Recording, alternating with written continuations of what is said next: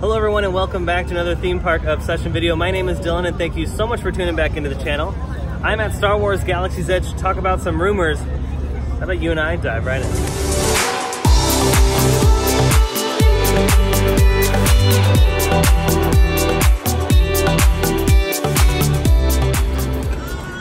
So word on the street is that Galaxy's Edge is receiving its first expansion, and that was greenlit ahead of schedule just because of the popularity of Galaxy's Edge and just how much money they're pumping in through this whole entire space. I mean, it's just insane how much money is flowing through Galaxy's Edge.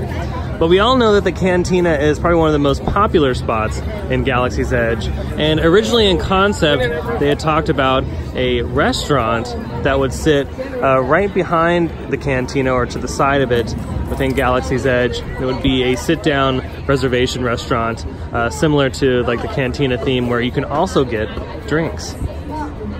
On television, ABC had shown off the concept art for this proposed restaurant that would sit, at least from what I've been hearing, in this general area behind those doors. And if you go behind those doors, it's just kind of empty space for overflow for Millennium Falcon.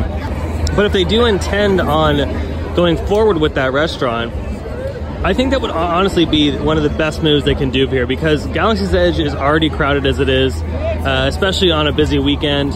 And as you can see, I mean, there's lightsabers everywhere. People are spending money. It's clearly a success. People are clearly digging it. And obviously, like I said, the Cantina is one of the most popular spots in Galaxy's Edge. So why not expand on that idea and make a sit-down restaurant? I mean, if they decide to put that sit-down reservation restaurant behind the Cantina, they can easily put it in the space back here. And honestly, if they really wanted to, it would be extra work, but I'm sure they're willing to spend the money to do it. And they can easily connect the Cantina and the restaurant, so guests can go in and out of each location. And you know, maybe they can do all new reservation system for these two spaces in the future. I mean, time will tell, obviously, and obviously things will change as Galaxy's Edge continues to change. But yeah, what are your thoughts on that? I wonder if they're going to implement both of those locations together, if in fact they are going to be building a sit-down restaurant. Overall, I think Galaxy's Edge has plenty of shopping as far as merch goes. They have tons of it, just like here in the marketplace. There are tons of opportunities to buy a bunch of different unique merchandise items. And I don't think they need any more of these. I just think they need more places to eat. Because right now, the only places to eat in Galaxy's Edge are Ronto's Roasters, which is right here next to the marketplace. And they only serve like a grab-and-go kind of thing. And then Docking Bay 7, which is right around the corner, serves more of your like average kind of meal. But it's a quick service place. It's not like a Blue Bayou experience. It's not you know, a Carnation Cafe experience. Not even a Plaza Inn experience. So if Galaxy's Edge creates something like that, and they go ahead and green light that project, that would be pretty neat to see something like that here in Galaxy's Edge, which I think desperately needs. And just for reference, this is what the inside of Docking Bay 7 looks like. So you walk up, just like, let's just use Hungry Bear, for example. You walk up to the menus, order your food, grab it, and then come here to sit. It's not really something that is an experience kind of like Blue Bayou or Carthay Circle in California Adventure.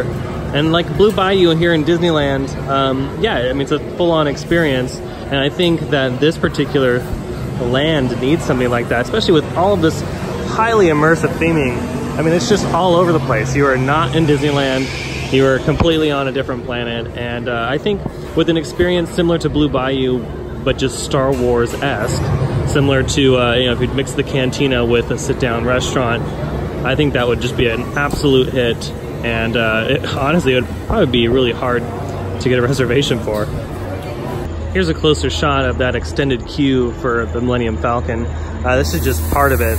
Those two doors open in the back, and they have a full-on, I don't know, I would say half a football field's length of queue space back there. It's pretty large, and they have space then some. So as far as putting a location back there, they have plenty of room. But just like I said earlier, you can see that this is now going to be difficult as far as where to put all of the extra people that line up for the Millennium Falcon. when it's busy.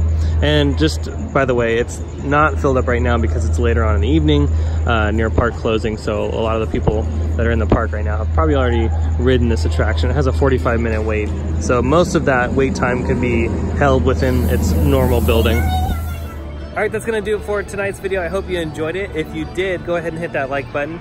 If you're new here, hit that subscribe button because I have brand new videos every single week and you won't want to miss out on all the new content. So what do you guys think? Do you think they'll expand Galaxy's Edge sooner than we originally thought, just because of its popularity, or will we wait another couple years? Let me know down in the comments below. I'd like to spark up some speculation comments and yeah, talk to you guys about the future of Star Wars Galaxy's Edge that might not be so distant future. So yeah, hope you enjoyed it. Have a beautiful evening, and I'll see you next time in the parks. Bye.